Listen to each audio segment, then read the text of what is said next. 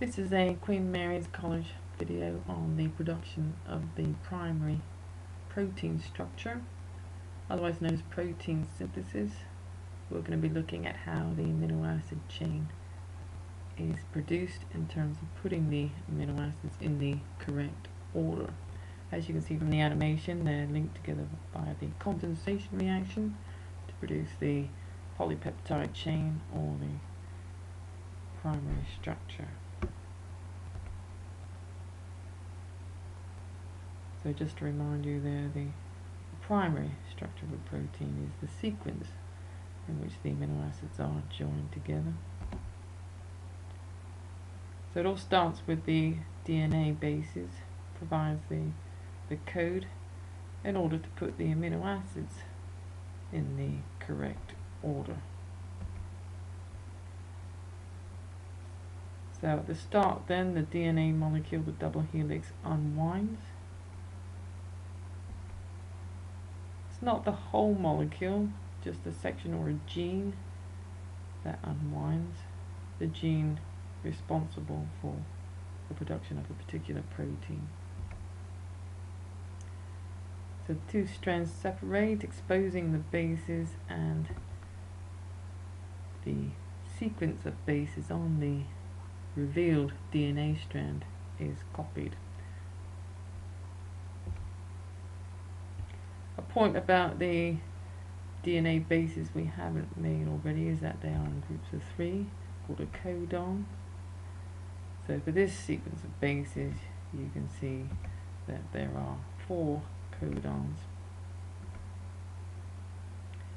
So in black you can see the DNA sequence of bases, and the copy made in blue is known as messenger RNA. Messenger RNA is messenger ribonucleic acid. You can see it's similar to the DNA molecule in that it has a sugar, but instead of deoxyribose sugar, it's a ribose sugar. These structures are on the data sheet. RNA is just a single strand, and the base groups, instead of thymine, we've got uracil in RNA.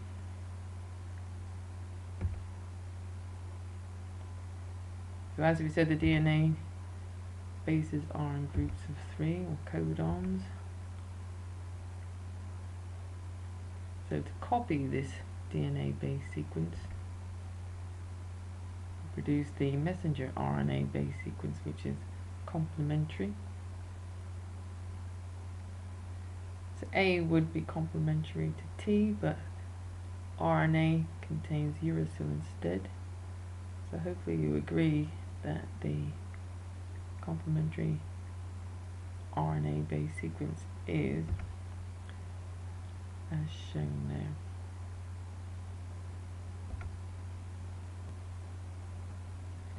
So the messenger RNA is simply a copy of the sequence of bases, a complementary base copy,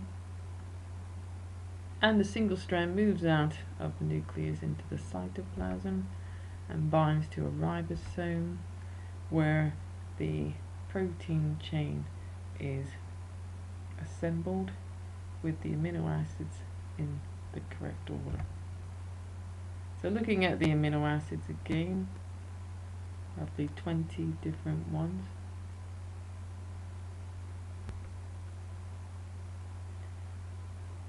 So introducing transfer RNA, which has the job of collecting the correct amino acid.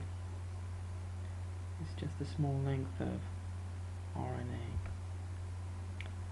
Here are the amino acids with the DNA codes that more or less identify them. If we look at phenylalanine, the DNA codon is TTT. So the messenger RNA copy of that complementary base code would be AAA. So the transfer RNA molecule collecting phenylalanine would have a code complementary to messenger RNA called an anticodon, and this is UUU.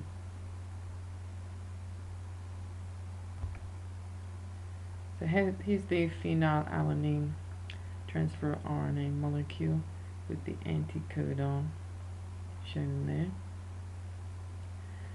So the anticodon relates to the amino acid. As we said, the anticodon is complementary to the messenger RNA strand and does the job of picking up the correct amino acid using its anticodon to take it to the messenger RNA strand at the ribosome. Here's a different amino acid, alanine this time. The DNA codon for alanine, CGG. So hopefully you agree that the messenger RNA copy or complementary base code would be GCC, and the anticodon for the transfer RNA molecule would be CGG.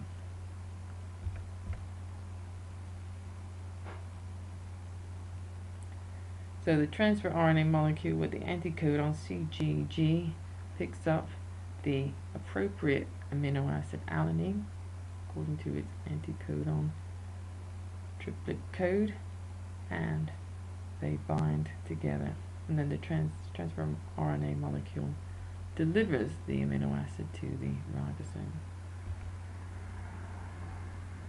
where you find the messenger RNA strand and where those codons and anticodons are complementary, then binding occurs.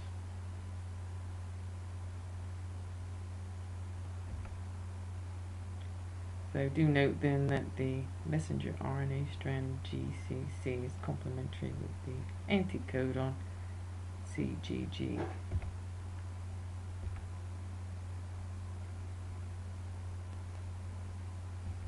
Here we have the transfer RNA molecule with anticodon GAC picking up the amino acid leucine and taking it to the ribosome, which holds the messenger RNA strand, and binding occurs where those bases are complementary. Then another transfer RNA molecule, this time anticodon CAG, picks up valine amino acid and again takes it to the messenger RNA where the base groups are complementary. And the ribosome brings about the condensation reaction between those two amino acids while they're bound to the messenger RNA strand. And the next amino acid is picked up, again where the base groups are complementary. The ribosome links those amino acids together, and you can see the beginnings of a protein chain.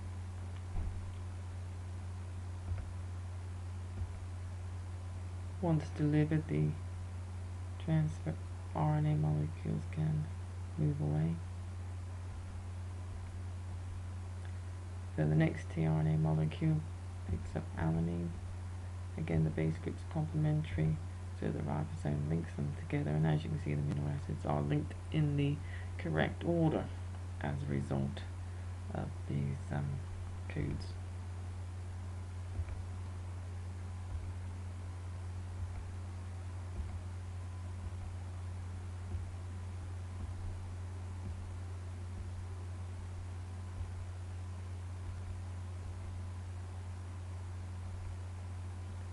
So that's a process known as translation, giving us the amino acid chain correctly sequenced.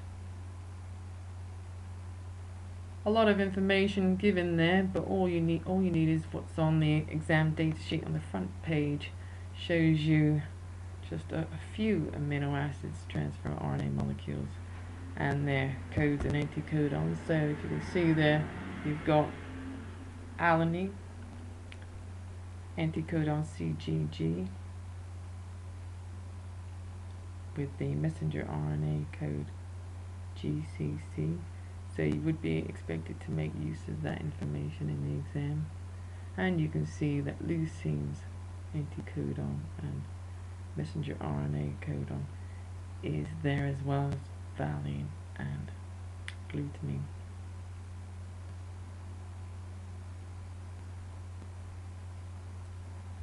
That's it. Almost. So as we said, then the transfer RNA molecule brings along to the amino acid to the messenger RNA strain, linking up the amino acids in the right order, and then the transfer RNA leaves.